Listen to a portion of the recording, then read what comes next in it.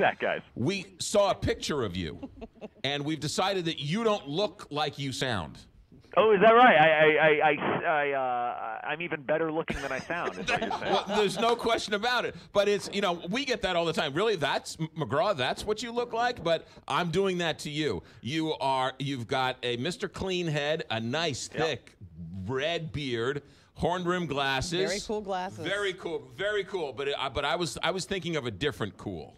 So. It's why I can't do TV, guys. It's because the makeup bill would kill me just to cut down on the glare. You couldn't do TV because you wouldn't be able to walk down the street. You would be harassed all day long how good looking you are. So there you go. All right, Brad. All things James Comey. We're hearing stories leaking all over the place. What is going on?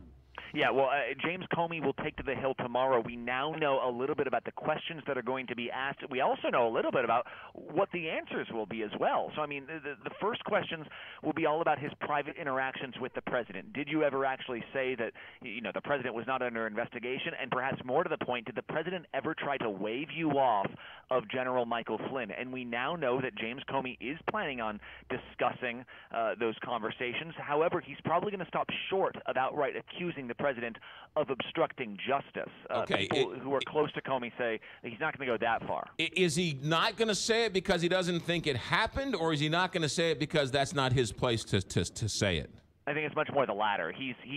Sources say that he views himself very much as a witness. Like, here's what the president told me. It's not my job to judge what his intent was or judge sort of the way he said it. You guys can decide if that sounds like obstruction of justice. I'm just going to tell you what he said. Although those same sources say in the weeks that have passed since that unexpected firing, he's come to view Donald Trump with even more suspicion than he already had. And let's face it, that was a lot. It was enough suspicion to make him write those memos after these conversations, apparently. Are we going to see these memos? Hear these memos at all tomorrow? I think he'll certainly be asked whether he made them, right? And I imagine he'll say yes, since we know that he's planning on talking about these conversations.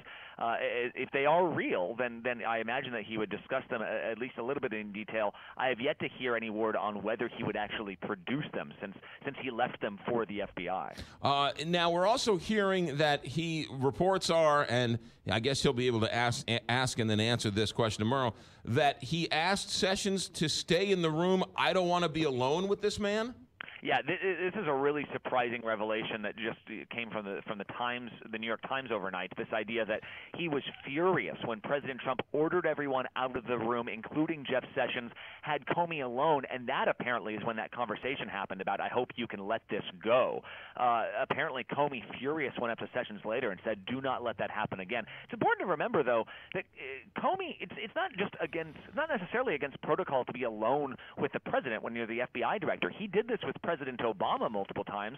So apparently this had more to do with his feelings about Trump, about feeling suspicious of Trump's motivations, and that's why he was so upset with Sessions. Where's the line? Where is he going to say, sorry, I can't answer that question, or I'll be happy to answer it, right? Because there's an ongoing FBI investigation here. Yeah, I think if it has to do with his conversations with the president, we've heard that Robert Mueller and his team, that special counsel's office, has essentially said you can say whatever you want as far as your conversations with the president. Now, should he be getting into classified information about the Russia investigation? That you imagine he would say that's part of an ongoing investigation. I can't talk about it. But since the president has decided not to invoke executive privilege, since Mueller has told him you do you, it sounds like if Comey wants to talk about it, he can. Donald Trump said that he asked him 3 different times, hey, am I under investigation? And according to Donald Trump, Comey said, no, I'm not. You have to think that's going to come up tomorrow. Yeah, and we're hearing from people close to Comey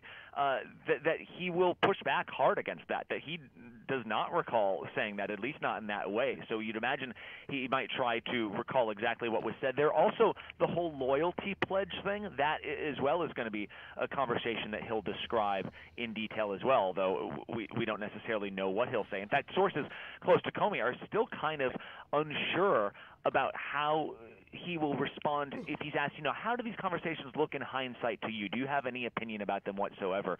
The sources around him say they're not even sure if he might go into more detail than they've heard already. Brad, people are talking about this as a Super Bowl must-watch TV. Is it going to be a blowout or is it going to be a nail-biter? I mean, is this going to be a dud or is this going to be a blockbuster tomorrow? Well, it's interesting that I think we've already heard some things leak out from people close to Comey and from people close to the senators who are planning on asking the questions. At the end of the day, these hearings can be sort of highly choreographed affairs. That does not mean, though, that it's not going to be dramatic, right? I mean, this is a guy who was fired by the president as he was looking into the campaign. He'll be testifying a day after Dan Coates. Dan Coates, the director of national intelligence, he will be testifying today, and there's a report out overnight that he was cornered by the president and was asked, can you see if you can impede this investigation by the FBI at all? I mean, this is as big as it gets, and now you'll have Comey sort of separating fact from fiction or fact from rumor.